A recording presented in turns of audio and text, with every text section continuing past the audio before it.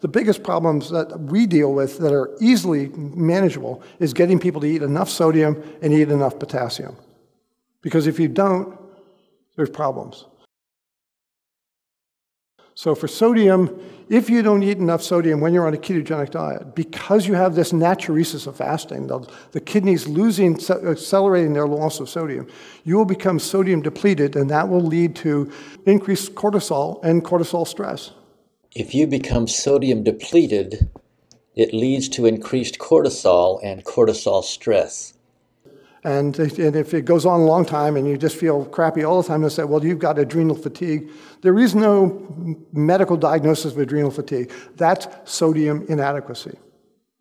There is no adrenal fatigue. It is sodium inadequacy.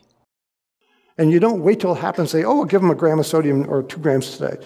You treat them with the sodium from day one. When we send a starter kit to the patient, we send it with their choice of vegetarian or chicken bullion.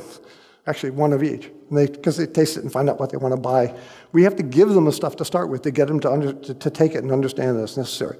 Is that safe? Well, there's an amazing study published in the New England Journal of Medicine in 2014 by a group at McMaster University in Ontario, Canada. But the study was from 100,000, from 17 countries, where they did something really innovative in terms of studying sodium requirements. What this shows is the mortality curve for they measured sodium excretion as a surrogate for sodium intake, and this is the 2.3 grams that we're all told we should be eating. And you can see that the mortality risk here is 1.5 times the lowest point, which is at between 4 and 5 grams of sodium per day.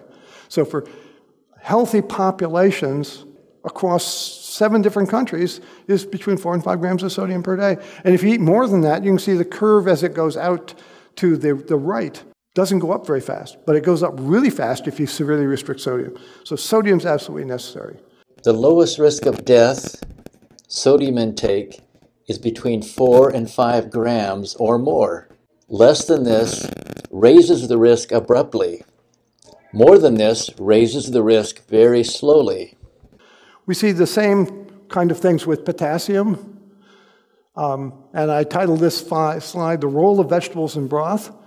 And the reason is that if you're a pure carnivore and you eat 1.5 grams of protein per kilo, which is about 15% of energy intake, you're going to be at about 1 gram of potassium intake per day.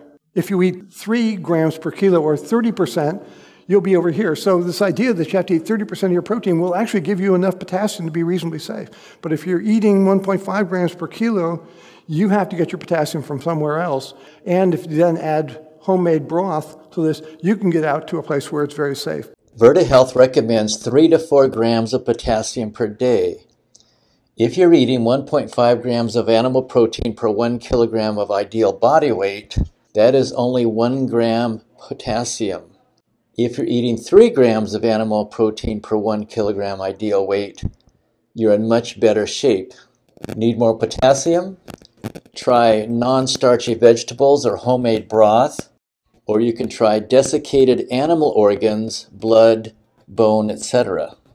Stated and summarized, easy to share with loved ones. The description below the title for this video has these summary points.